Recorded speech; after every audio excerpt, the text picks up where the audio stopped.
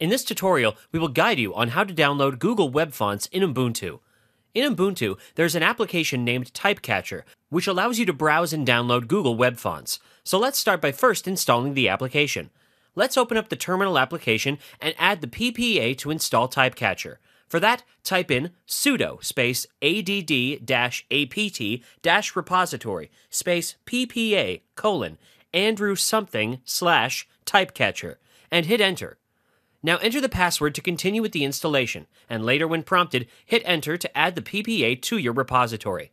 With that done, we will need to get an update, and for that, type in sudo space apt-get space update.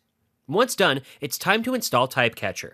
For that, type in sudo space apt-get space install space TypeCatcher and hit enter. With that done, give it a little time for the processing to complete, and TypeCatcher will be installed. Now in the search bar, type TypeCatcher, and you will see the application's icon below. Simply click on it to open up the application. Once the application opens up, select any Google font and click on the download icon to download the font. Once downloaded and installed, you will see the following icon appearing. That means the font has been installed in Ubuntu.